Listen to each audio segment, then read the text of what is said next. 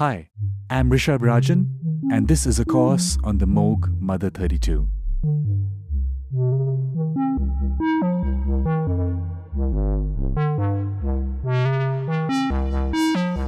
The Mother 32 is a single-voice, semi-modular tabletop synth.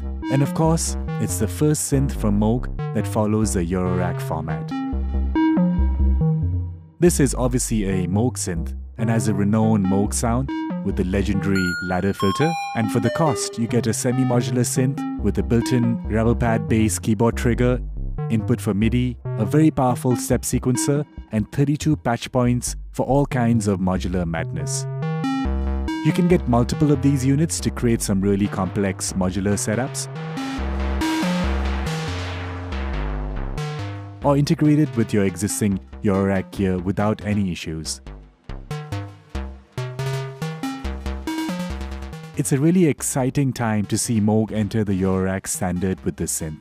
It's also a great entry point to get into the Eurorack world without breaking the bank. As you may or may not know, Eurorack modules can cost a lot. A similar setup to what we have here with the Mother 32 can cost you upwards of $1,000. And then you also have to invest in casings, as most Eurorack modules are sold individually and need proper casing and power to work. Now in this course, we will go over all the features and controls on this synth.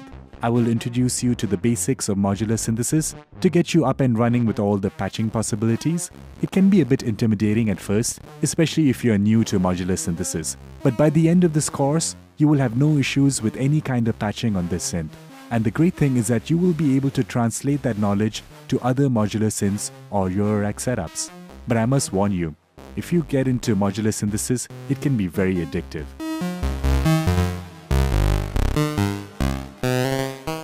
Alright, so let's start this one off by first looking at the base architecture of this synth.